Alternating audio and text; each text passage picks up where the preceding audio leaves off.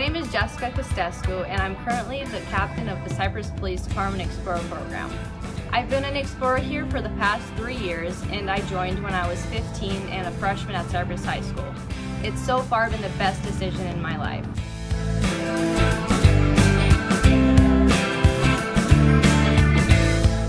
Some of my favorite things that I've done in the program are going on ride-alongs with police officers, volunteering my time for the community, and building relations with everyone. Being a part of this program has given me access to opportunities that have set me up for success. In 2018, I was one of 60 students selected worldwide to attend the prestigious FBI National Academy Youth Leadership Program in Quantico, Virginia. So happy. And in 2019, I was one of 30 police explorers selected nationwide to attend the DEA National Law Enforcement Exploring Academy. This year, I received the Presidential Scholar Medallion. Only 161 graduating seniors from across the nation receive this honor each year. This year, I was one of 10 students from California.